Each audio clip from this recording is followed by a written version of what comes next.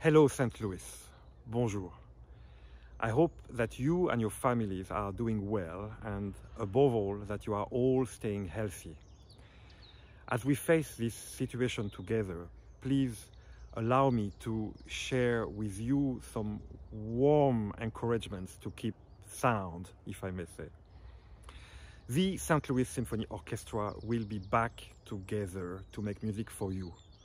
Not soon enough, I'm afraid, but we will be back together for sure. I think of this happy reunion every single day. I'm dreaming to be back with you at Forest Park or, of course, in our beautiful Powell Hall. I hope you do too.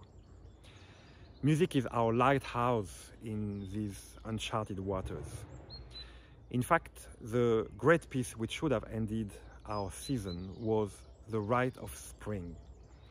This masterwork by Stravinsky, premiered in 1913, has survived 2 world wars, many massive financial crises and much more. It is still here today.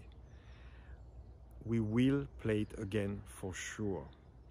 It is patiently waiting for us like all springs to come. As you know, I'm extremely proud to be the music director of such a fabulous orchestra, to be a part now of its wonderful community. And I would like to thank you all for this fantastic, if too short, first season with you.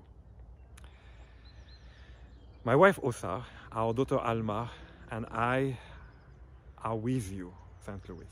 We are thinking of you. We send all our love and tell you à bientôt. See you soon.